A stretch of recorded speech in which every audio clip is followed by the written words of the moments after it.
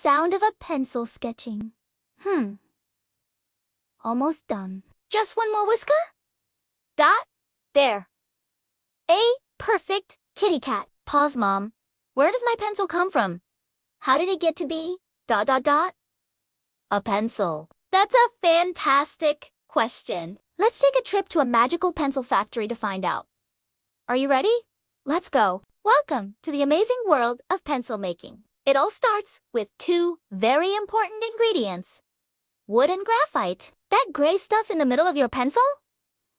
That's graphite. It's what leaves a mark on your paper when you draw. For the outside, we need a special kind of wood, usually from a tree called a cedar tree. It's strong, but also light, making it perfect for holding. First, the big cedar logs are cut into small, flat slats, kind of like wooden rulers. Then, special machines carve little grooves into these slats.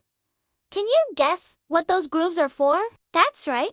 It's a cozy little bed for the graphite. The long, thin sticks of graphite, which we call the lead, are carefully placed into these grooves. Next, another wooden slat, also with grooves, is coated with a special, strong glue. It's then placed right on top of the first one, sandwiching the graphite leads safely in the middle.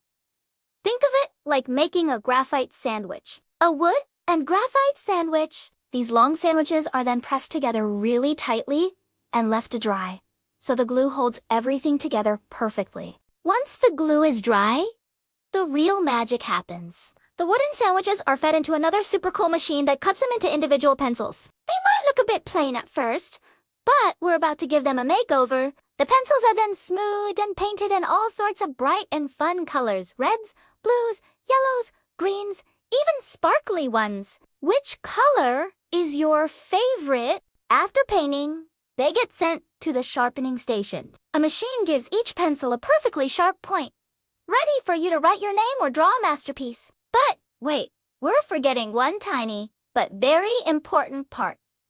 What if you make a mistake? No problem. A little metal band, called a ferrule, is attached to the end, and a bouncy rubber eraser is popped right on top. And just like that, from a tall tree and a piece of graphite, we have a brand new pencil, ready for all your amazing ideas, drawings, and stories. So next time you pick up a pencil, you'll know the incredible journey it took to get to your hand. What? From a tree all the way to my drawing book! That's amazing! Now I can finish my kitty cat. Isn't science the coolest? If you had fun learning with us, don't forget to hit that like button.